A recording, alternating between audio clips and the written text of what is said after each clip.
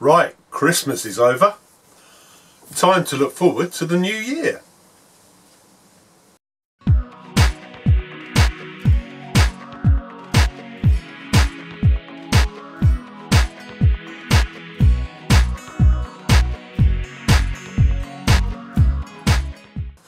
Hi, welcome back to Halton OO9. I'm Mark, and as I say, Christmas is gone. Hope you had a good one. Hope you had some nice railway related presents. I didn't this year. We've had a lot of expenditure on the house. We kept budget a bit lower this year, so she didn't know what she wanted. I had a few ideas, like a nice little gift voucher from the local model railway shop would have been good. But what we decided to do is in the new year, first week or so of New Year, we're going out and having a right posh meal somewhere nice, so that will be our Christmas present to each other. Last year, about this time, I had been watching Charlie at Chadwick Model Railway, and he'd come up with an idea that he was going to stop doing bits and pieces and that he was going to get his track down, and then he was going to get onto his scenic detailing of the railway. So that's a good idea. Also, he set himself a kind of schedule with some ideas of dates of when he wanted to hit the different parts of the railway. And as I say, I thought that was a good idea. So I decided that I was going to build the fiddle yard, get the track on it, get it wired up, get it tested, get a train running, and that would be by the end of March. Then I'd move on to the helix, give myself 4 or 5 weeks to do that. So by the end of April, have the fiddle yard, the helix built, the track laid, all wired, tested, and trains running on it. Not bad. Then it was to move on to the scenic boards. Now by the end of May I wanted one of the 2 boards done. Again, all tracked out, all wired, all tested. Then move on to the second one, so that I had all that done by kind of middle of July time. Then I wanted to get all the rest of the track sorted out. There's some odd bits around that need doing. There's some wire need tidying up. Then get my head round trains, so that I would have trains running around the whole circuit by August. No. Didn't happen, did it?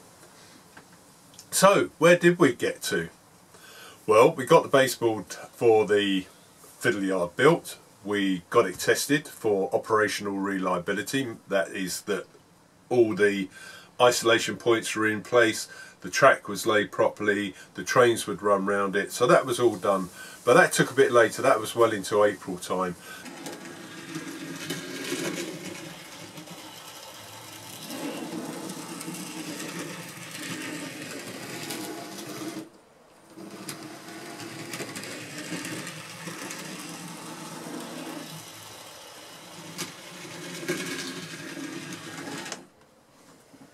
Then I moved on to the helix. As you know from my previous video, that's where I hit huge problems. I just bowed out for about 3 months. But the helix is now built. I've got trains running around that, so that's good. I had to do some alterations. I had to lift the board for the fiddle yard up a couple of inches or so to make the helix a bit easier to do. And then I had to swap. I had a board with my electronics on, and to raise the fiddle yard up I had to drop the board with all the DCC components on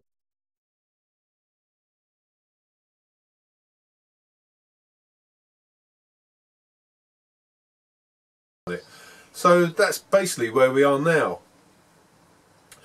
So what we've got to start doing now is really looking to see where we move this forward into the new year.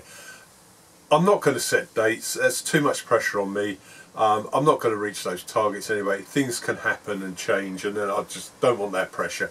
I have, however, drawn up a schedule which I think's obtainable over the course of the year. So I'll just give you a quick run through on that. Right, so the plan is the first job in the next week or so is to get the caulk laid on this line here, which is where the station's going to be. Also the caulk laid on here. It's damp down here in the shed, so what I'm probably going to do is try and get it as warm down here as I can and get this dried out. It does feel a little bit damp. I'm not going to use PVA to put down the caulk. I'm going to use a spray Evo stick on it, so a contact adhesive. So I put it down on the spray on the board, put it on the back of the caulk, and then push it down. I'm hoping that will solve the problem.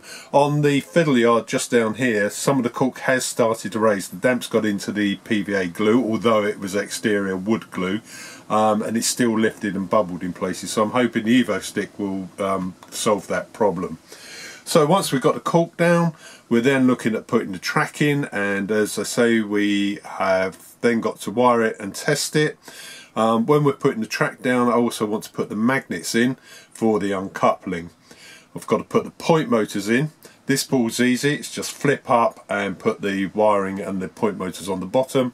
This end here, I have just put this one in, this piece of board in with a couple of screws at the moment, hold it in place, but there's a 2 points to go here, so I need to get the point motors in there, then secure that down.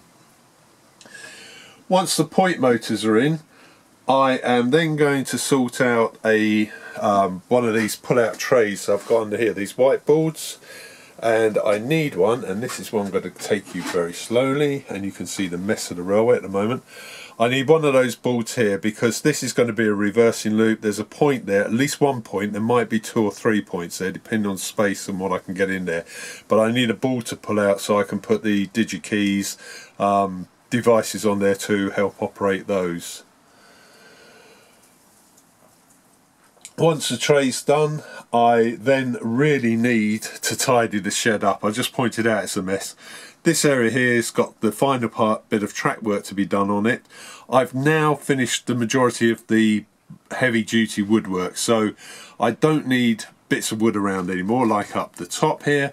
I don't need my templates in the way, and I can just have a general tidy up. So that's the next stage then, and then give myself some space here. I want to reorganise all underneath the board as well. There's just bits and pieces all over the place. There's stuff I've been here 11 years now, and there's stuff down there I don't need, so that's going to get cleared out. I'm also then going to look at installing the different power supplies. Over this end I've got another pull-out tray. This is where my computer's going to go with iTrains. I've already got the screens on the wall here, but I need a decent power supply in here with plugs that are labelled, and I make sure I've got enough plugs. I've got a ring main in here anyway, and the power runs down to the house, and it's just the other side of this wall here is the actual tool shed, and that's got a little fuse box in there, so we're okay up to there, but I just want to make sure this is nice and safe, and then I've got proper plugs around that I can get to, and they're not going to get in the way or kicked or anything.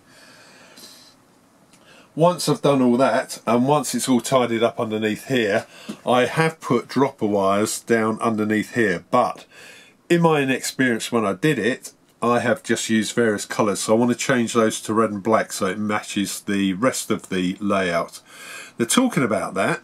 A lot of people use black to the back, red to the front. Okay, which is fine. I started that on the fiddle yard down here. I've got black to the back, red to the front. What I wasn't thinking though is when you actually come up and then go round on a curve, the back becomes the front. So although the fiddle yard's black to the back, the top part of the layout is red to the rear, if you like. Right, once that's done, the dropper wire's down, I've got to get all the wiring into the various DigiKeys components. We've got one tray here. I'm not sure if I can pull it out. I think the stool's going to be... No, we've got it here. So we've got one tray here with the components on, and as I say, we're going to have another one just behind me for the end of the branch line. So all the wiring will get done on there. Then I can test everything as far as I can. Once the wiring's in, I know everything's fine and the points work and the track's working, I'm then going to look at the back scenes. I think I want to get the back scenes in right the way round the layout, and then I can build the scenery up to the back scene rather than try and build the landforms and then try and slot the back scenes in the back of it. Now over this side, you might have noticed that once upon a time in the early videos there was a back scene running all the way down there.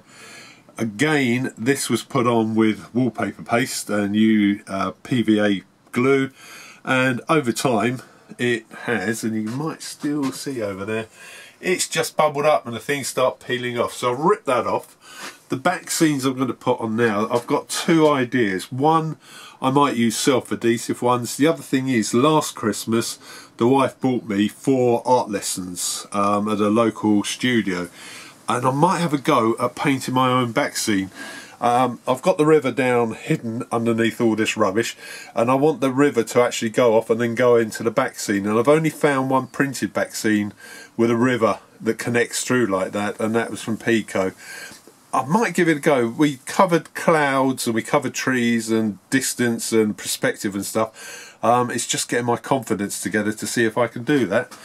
Yeah, so once the back scene's in place, as I say, then I'll work on the landforms at both in this area. So I've got to go all here because, as I said in the previous one, I want a hill form there. I might have a pond in the middle. This has got to go up into a little hill at the back here because I want the branch line to Halton St Barnabas to actually rise up. So when you look through the buildings here, you can just see it going up and through the back of the buildings. And then I've got this area to do here. There's a reversing loop in here, but I've got to get the landform in to hide some of it so it looks like the train goes off that direction and then comes back on a separate line in from a different angle here. So I've got to do the landforms there as well. Then I've got to paint all that, do the basic ground cover, and then once that's in place I want to extend. You can see down here that I've got some of the fascia in, and I obviously want to bring that now down the front of this one and just finish off the corner there. So that's really the schedule. It's not a huge amount of work, and I just want to get it done really, but without putting myself under any pressure. Right, it's getting a bit nippy down here, I'll tell you that. So that's where we are, and that's what we plan to do in the future. Now, keep myself on track. The points for my schedule I've already typed up and printed up. That will be going up on the wall in a moment, so I can keep on track of what I'm doing. I am looking forward to doing this bit. I've found it very hard work doing that helix and the fiddle yard. Most of that was because I hadn't appreciated how accurate you've got to be with your track work. Using N-Gauge and OO9, the wheels are so tiny on the rolling stock, you just need the slightest blimp, slightest off kilter with your track or gaps in the track, and that just catches the wheels and it throws the rolling stock off. So that's one thing I've learnt. Wiring as well, putting the points in. I've tried to do this so it's going to be as easy as possible with the next stage of the project. For doing the track up here, I did use cardboard templates, so I drew it out first, cut it out, tried to see if it fitted, got the angles right. I'm going to use a similar method when I come to do the road. I want the village up here with the road coming round. I was talking about bridges. I might get a bridge in there, but these level crossings or stuff, I haven't got the room. We dream of how much and what we want to put on our model railways, and then when it comes to actually in practice to put it in place, you just haven't got the room. You can't it's so compressed down that you just haven't got the room to put the bridge over that, bridge under that, and it just doesn't work. Right, so I know where I'm going with the future. There's a couple of other projects I want to do. I want to tidy this place up. I've got some new signs to go up here as well. I've been doing some tidying up upstairs. My grandfather was in a reserved occupation. Both grandfathers were in reserved occupation during the war, but one of them, he did his bit as well by being an air raid warden, and that's the sign from his house, so that's going up.